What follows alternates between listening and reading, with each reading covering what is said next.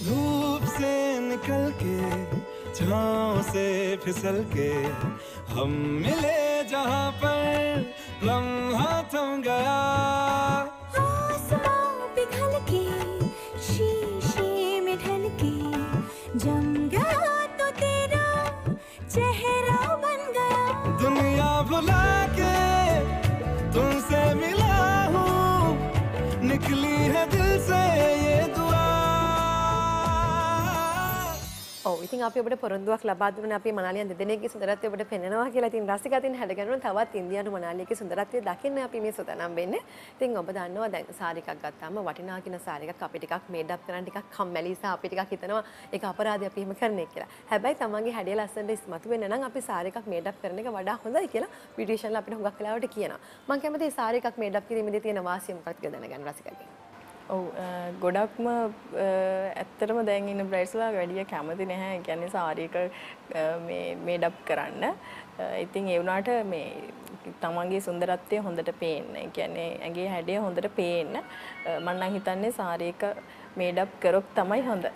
යුවතියගේ හැඩය හොඳට ඉස්මතු වෙලා ඒ කියන්නේ ලස්සනට පේන්න නම් අපිට මේ සාරි එක මේඩ් අප් කරගන්න වෙනවා. එහෙම මේඩ් අප් කරගත්තොත් මං හිතන්නේ තමන්ගේ වෙඩින් එක දවසේ ලස්සන මනාලියක් විදියට හැඩ වෙන්න පුළුවන්.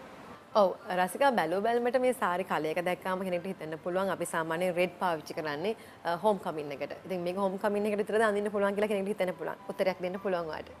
ඔව් ආසන අපිට මේක ඇත්තටම හෝම් කමින් එකකට පාවිච්චි කරන්න පුළුවන්. ඒ කියන්නේ හෝම් කමින් එක දවසට මේ විදිහට හැඩ වෙන්න පුළුවන්. ඊට අමතරව දැන් ගොඩක් යුවතියෝ එක දවසින් වෙඩින් එක අරගෙන ඉවර කරනවා. ඒ කියන්නේ උදේ කැන්ඩියෙන් වගේ ඇඳලා දවල්ට ගොයින් වේ චේන්ජ් එකක් වෙනවා. දැන් කලින් ගොඩක් ෆ්‍රොක්ස් එකක් ඒ කියන්නේ ෆ්‍රොක්ස් කියන්නේ ලෙහෙංගා ඒ වගේ ඇඳලා දැන් ගොඩක් අය කැමති ගොයින් වේ එකට රෙඩ් වගේ ඩ්‍රෙස් එකක් ඇඳලා ඉවරලා චේන්ජ් වෙන්න. ඉතින් ඒකටත් මේ වගේ මේ ස්ටයිල් එකක් අපිට පාවිච්චි කරන්න පුළුවන්. ඔව් ඉන්දියානු විලාසිතාවකින් සැරසෙන්න කැමති ඕනම කෙනෙක් හිතනවා සාරි ජැකට් එකක් ටිකක් වෙනස් විදියට වෙන්න ඕන නම් තවත් ලස්සනයි කියලා. මම කැමති රසිකගෙන් අහන්න මේකේ මැටීරියල් එකේ වගේ මේ කලර් එකේ වගේ මේ ජැකට් එක ගැන පොඩ්ඩක් කතා බහ කරමු. ඔව් ආසන ඒක මම ඇත්තටම මැටීරියල් එක අරන් තියෙන ෂිෆෝන් රෙද්දා ස්කර්ට් එකයි එතකොට ටේල් එක ඒ කියන්නේ මේ ස්කර්ට් එකත් එක්ක එන පොට පිටිපස්සට දාලා තියෙන පොට අරගෙන තියෙන ෂිෆෝන් රෙද්දකින් එතකොට ජැකට් එකේ මැටීරියල් එක අරන් තියෙන්නේ නෙට් එකක්. ඒ නෙට් එකට ෂිෆෝන් එකෙන් ලයිනින් එක ගිහිල්ලා ලේස් මැටීරියල් එකෙන් ෆුල් වර්ක් කරගෙන තියෙනවා. ඒ කියන්නේ ඒක පොඩ්ඩක් බ්‍රයිට් කිය හොඳට ඇඟේ හැඩය ලස්සනට පේන විදිහට නෙට් එකෙන් ජැකට් එක මහලා ලේස් එකකින් තමයි වර්ක් කරගෙන තියෙන්නේ. ඒ වර්ක් එකට බීට්ස් වගේ දේවල් අපි පාවිච්චි කරලා තියෙනවා. ඔව් ඉතින් අපි මේ සාරික ගැන කතා බහ කළා ජැකට් එක ගැන කතා කළා අපි ළඟට කතා බහ කරන්න ලෑස්ති දැන් සාමාන්‍යයෙන් ඉන්දියානු බ්‍රයිඩ් කෙනෙක් කිව්වම අපි හිතනවා හෙවි ජුවලරිස් හෙවි මේකප් මේ හැමදේම හෙවි වෙන්න ඕනේ කියලා. හැබැයි මං හිතන්නේ ලොකු හෙවි මේකප් එකට රසික ගිහිල්ලා නැහැ. පොඩ්ඩක් කතා කරමු මේකප් එක ගැන. ඔව් දිල්ෂාගේ මේකප් එක ගැන කතා කරනවා නම් මට හිතුණා දැන් අපි ඇඳලා ඉන්න ඩ්‍රෙස් එකේ කලර් එක රෙඩ්. එතකොට ලොකු හෙවි මේකප් එකක් ගියොත් ඒක ටිකක් too much වෙයි කියලා. ඉතින් මම පොඩි සිම්පල් මේකප් එකක් ගියේ. එතකොට ලිප්ස්ටික් and බ්‍රෂ් මම රෙඩ් වලින් යූස් කරා. මොකද අපි ඇඳලා තියෙන ඩ්‍රෙස් එක රෙඩ් නිසා. එතකොට අයි මේකප් එක ගැන කතා කරනවා නම් ඒකට මම ගෝල්ඩ්, රෙඩ්, බ්ලැක් ඒ වගේ කලර්ස් තමයි මික්ස් කරගත්තේ. ඔව් අපි හුඟක් වෙලාවට දන්නවා ආසියානු කලාපයේ ඉන්න අපේ කාන්තාවන්ගේ ස්කින් කලර් එක මොන වගේද කියලා.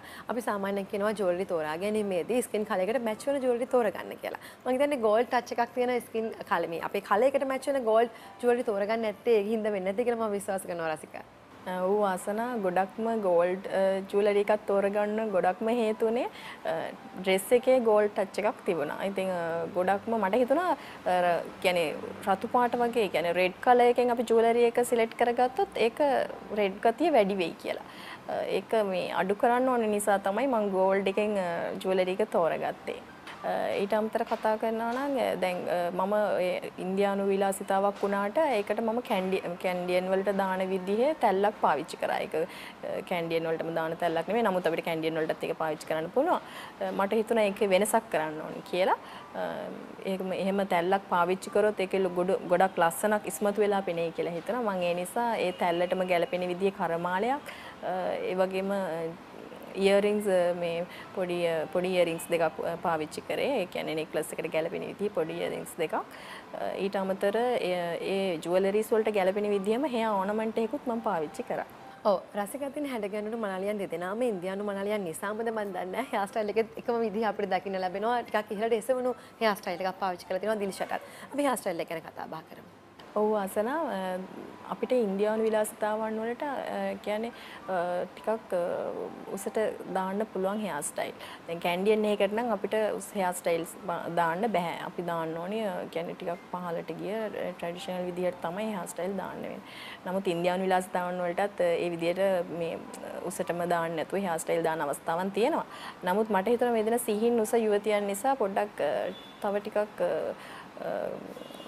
ලස්සන වෙයි ඒ විදිහට උස හෙයාර් ස්ටයිල් දෙකක් පාවිච්චි කරොත් කියන්නේ ඒ විදිහට අලංකාර කරගත්තොත් කියලා. ඒ නිසා මම ඒ විදිහට හෙයාර් ස්ටයිල් දෙක දැම්මා. ඔව් ඉතින් රසිකත් එක්ක තව බොහෝ දේවල් කතා බහ කරන්න තියෙනවා. අපි කෙටි විරාමයකට ගිහලා එන්න. नजर जो तेरी लागी मैं दीवानी हो गई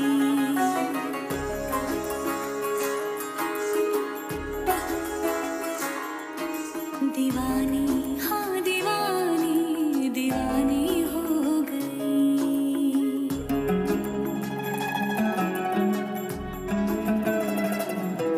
मशहूर मेरे इश्क की कहानी हो गई जो जग ने न मानी तो मैंने भी ठानी कहा थी न देखो कहाँ चली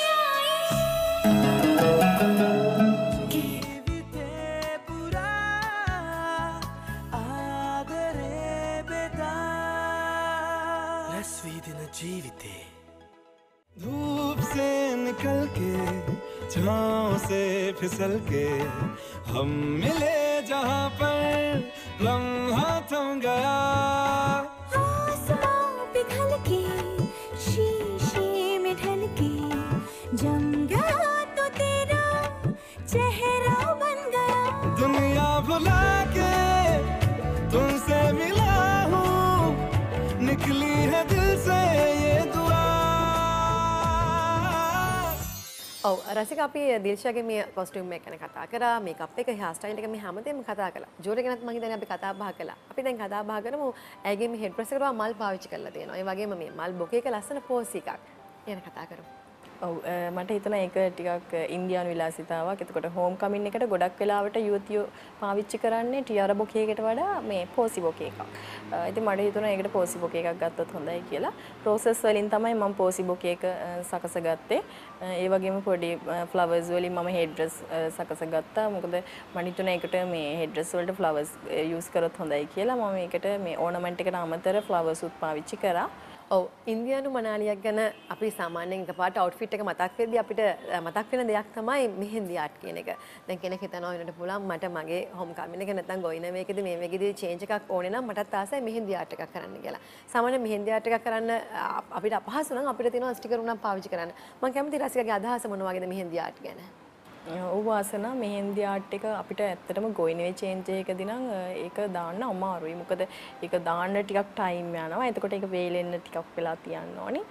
ඉතින් මේ වගේ දේවල් ඇත්තටම ගොයිනේ චේන්ජ් එකකදී කරන්න බෑ.